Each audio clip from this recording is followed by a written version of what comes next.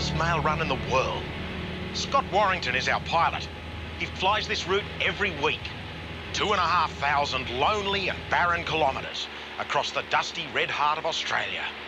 There's no visual references, as you can see. It's just flat and barren all the way around. Everywhere looks the same. Scott looks after families on remote stations along an old stock route called the Birdsville Track.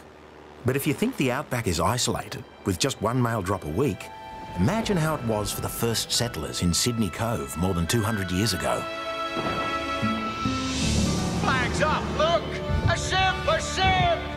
2.5 years after the first fleet sailed into Botany Bay, Britain's new colony received its first mail from home. The letters were at least as welcome as the women on board the Lady Juliana, nicknamed the Floating Brothel. The Lady Juliana carried 3 precious cargo. Firstly, there's flour to feed the starving, famine-ridden colony. And secondly, there's women, 222 women, because the governor has written back to say that there needs to be a softening, civilising influence.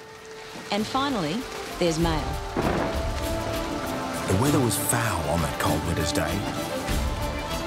31-year-old Marine Officer Watkin Tench, the son of a dancing instructor from Cheshire, was on the first boat to reach the Juliana. Letters was the cry. They were produced and torn open in trembling agitation. News burst upon us like meridian splendour on a blind man. We were overwhelmed with it. And what news there was. George Washington had become the first president of the United States. Fletcher Christian had led a mutiny on the Bounty against Captain Bligh. And the French Revolution had been ignited by the storming of the Bastille in Paris. With the arrival of the Juliana, it was now possible to send mail back the other way. In fact, this is one of the earliest letters to survive. Written by a 15-year-old girl the day after she sailed into Botany Bay. My dear Aunt, we arrived here on the 7th and I hope it will answer better than we expected, for I write this on board of ship. But it looks a pleasant place enough.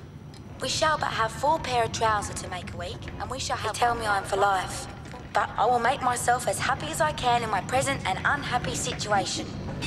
Mary Haydock must have been quite a character.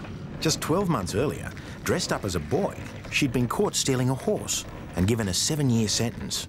I desire you will answer me by some ship that is coming and let me know how the children is, and all inquiring friends. So, I must conclude because we are in a hurry to go ashore. From your undutiful niece, Mary Haydock.